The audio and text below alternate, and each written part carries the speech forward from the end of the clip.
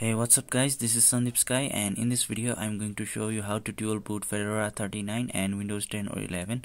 So without wasting any more time, let's get started. So for this you need to download the Fedora ISO file from the official Fedora website, and you also need Rufus to make a bootable USB of Fedora and a pen drive which is at least of 8 GB, and please make a backup of your pen drive first.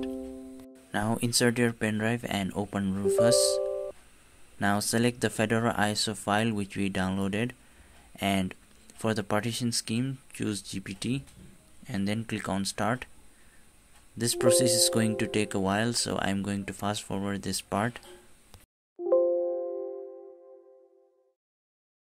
So once the bootable USB of Fedora is ready, close Rufus and everything, and then right click on your start menu and open disk management. Now go to any of your local disk on your correct drive and select shrink volume. Now shrink about at least 40 GB of space for Fedora.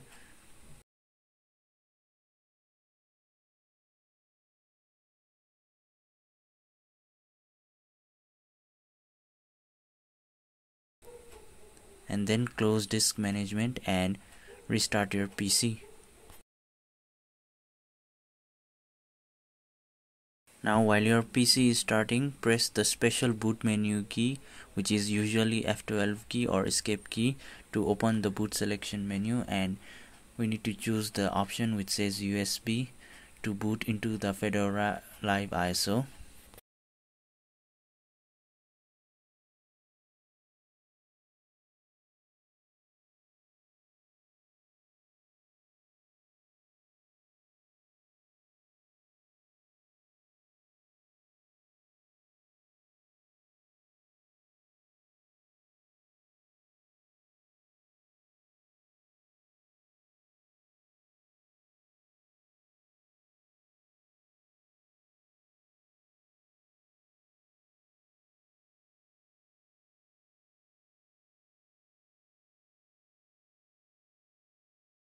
So we have finally booted into Fedora USB, and it will automatically launch the installer for Fedora.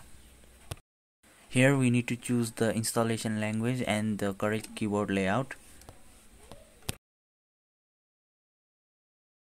Here choose your installation destination by clicking on this icon.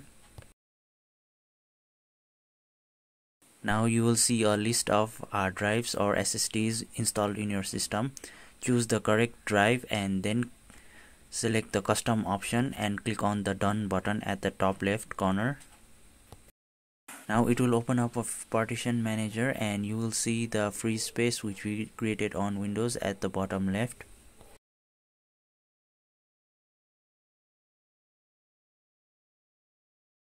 Now if you click this button, the installer will create partitions automatically from the free space for Fedora, and once you have done that, click on the done button at the top left corner to make the changes.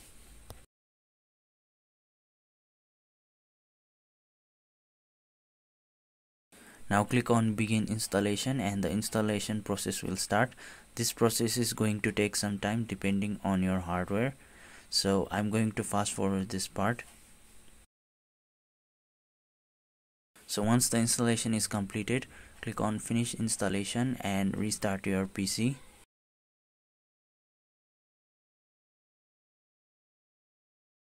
Now every time you reboot your computer, you will see a grab menu to choose between the operating system. So for now I'm going to boot into Fedora to check if the Fedora is installed correctly or not.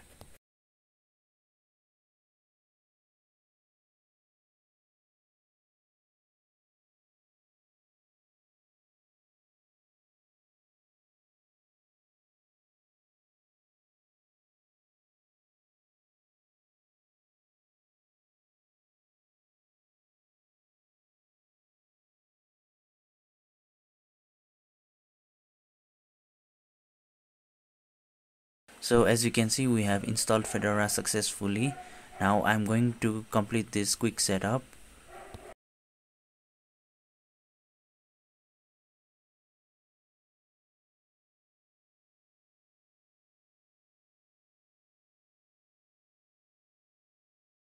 Now let's reboot the PC and boot into Windows to check if the Windows is working or not.